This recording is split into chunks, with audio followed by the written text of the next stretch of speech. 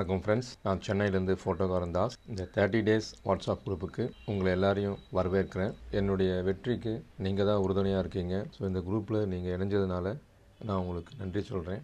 எனக்கு தெரிஞ்ச சில விஷயங்கள், என்னுடைய அனுபவங்கள், தொழிலுடைய ரகசியங்கள், எப்படி நம்ம அடுத்த கட்டத்துக்கு நம்ம தொழில் வளர்ச்சியை கொண்டு போகிறது அப்படின்றத பற்றி சில யோசனைகள்லாம் சொல்கிறேன். இது பியூராக சயின்ஸ்னு சொல்லலாம், ஒரு இயற்கை அப்படின்னு சொல்லலாம். இதை தான் நம்ம கடைப்பிடிச்சோம் அப்படின்னா வெற்றி கண்டிப்பாக நிச்சயமாக உண்டு. அது மட்டும் இல்லை, இதை தான் பிஸ்னஸ் மேனேஜ்மெண்ட்லேயும் பெரிய பெரிய யூனிவர்சிட்டியில் சொல்லித்தராங்க. அந்த விஷயத்தை உங்களுக்கு புரிகிற மாதிரி சின்னதாக உங்களுக்கு நான் கொடுக்க இதில் முயற்சி பண்ணியிருக்கேன்.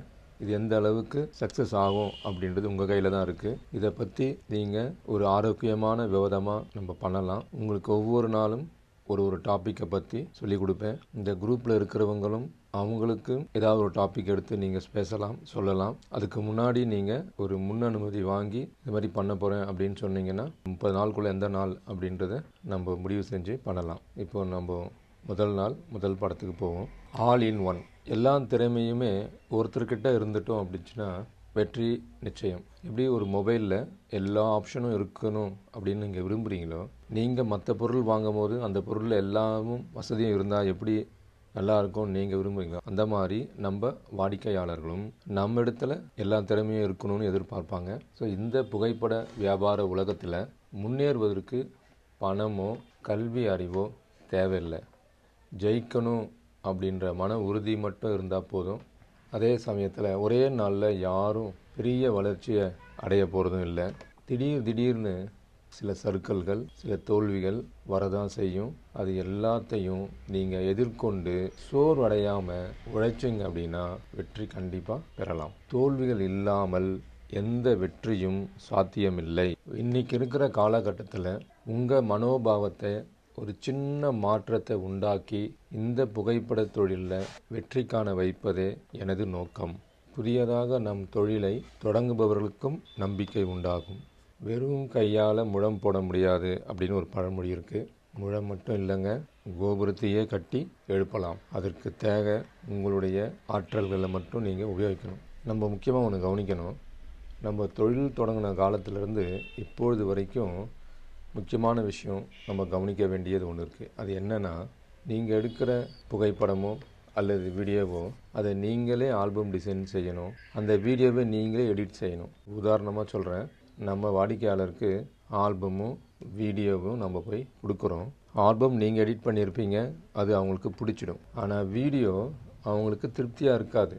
காரணம், வீடியோவை இன்னொருத்தர்கிட்ட கொடுத்து எடிட் பண்ண சொல்லியிருப்பீங்க. அவங்க ஏனோ தானோன்னு எடிட் பண்ணியிருப்பாங்க, ரொம்ப டிலே பண்ணி கொடுத்துருப்பாங்க, டைட்டிலில் நிறைய மிஸ்டேக் இருக்கும். ஸோ கஸ்டமருக்கு என்ன பிடிக்குன்றது உங்களுக்கு தான் தெரியும், இன்னொருத்தருக்கு தெரியாது. இதனால் உங்களுடைய லாபமும் உங்களுடைய வாடிக்கையாளரையும் நீங்கள் கொஞ்சம் கொஞ்சமாக இழக்க வேண்டியது வரும். கேர்ஃபுல்லாக இருக்கணும் நீங்கள். அது மட்டும் இல்லாமல் இன்னொருத்தருடைய தயவை நீங்கள் எதிர்பார்க்க வேண்டிய நிலைமையிலேயே இருப்பீங்க. ஒரு வேலையை இன்னொருத்தோட கொடுத்துட்டீங்கன்னா அவங்க செஞ்சு தர வரைக்கும் நீங்கள் வெயிட் பண்ணிக்கிட்டே இருக்கணும். மறுபடியும் நீங்கள் போய் கரெக்ஷன் பண்ணணும்னாலும் பண்ண முடியாது. அவங்கள நீங்கள் தொந்தரவு செய்கிற மாதிரி தோணும். அதை நீங்களே எடிட் பண்ணுறதா இருந்துச்சுன்னா ரொம்ப உங்களுக்கு வசதியாக இருக்கும். ஸோ நாமளே எப்படி எடிட் செய்து கொடுக்கலாம் அப்படின்றத யோசித்து அதுக்கான ஒரு செயல் திட்டத்தை வகுத்துக்கிட்டு முயற்சியில் இறங்கணும். இந்த மாதிரி நமக்கு தேவையானதை நாமே முயற்சி செய்கிறத பேக்வேர்டு இன்டகிரேஷன் அப்படின்னு ஆங்கிலத்தில் சொல்லுவாங்க.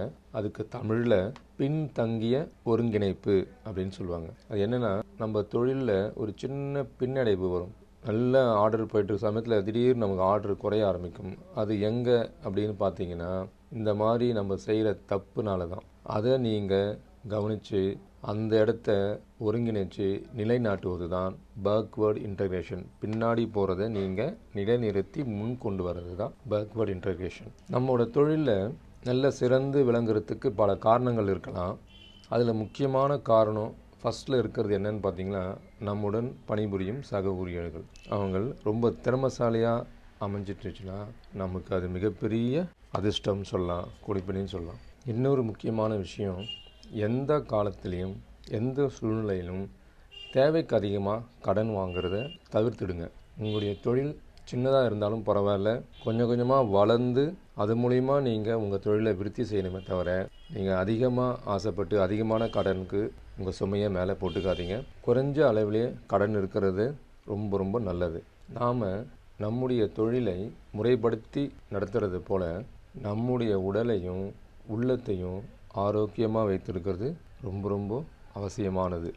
சுவர் இருந்தால்தான் சித்திரம் வரைய முடியும். அதே மாதிரி திட்டமிடுறதுலையும் அதிகம் அக்கறையாக இருக்கணும். அடுத்த வரும் 5 வருஷத்தில் நீங்கள் என்ன செய்ய போகிறீங்க, அடுத்த 1 வருஷத்தில் நீங்கள் என்ன செய்ய போகிறீங்க, அடுத்த நாள் நீங்கள் என்ன செய்ய போகிறீங்க, இன்னைக்கு நான் என்ன செய்யணும் அப்படின்றதெல்லாம் நீங்கள் ஒரு குறிப்பு எடுத்து வச்சுக்கிட்டிங்கன்னா உங்களுடைய குறிக்கோளுக்கு இது மிகவும் உறுதுணையாக இருக்கும். ஒரு பட்டியல் போட்டுக்கிட்டு முக்கியமானதுக்கு முன்னுரிமை கொடுத்து நீங்கள் நோட் பண்ணி வச்சு அந்த நோட் பண்ண அந்த குறிப்பு புத்தகம் எப்போவுமே உங்கள் பார்வையிலே இருக்கணும். இதை மாதிரிலாம் நீங்கள் கடைபிடிச்சிங்கன்னா அது நம்ம வெற்றிக்கு நிச்சயமாக உதவியாக இருக்கும். புதிய புதிய வெற்றிகளை நோக்கி தினம் தினம் முன்னேற உங்களுக்கு வாழ்த்துக்கள்.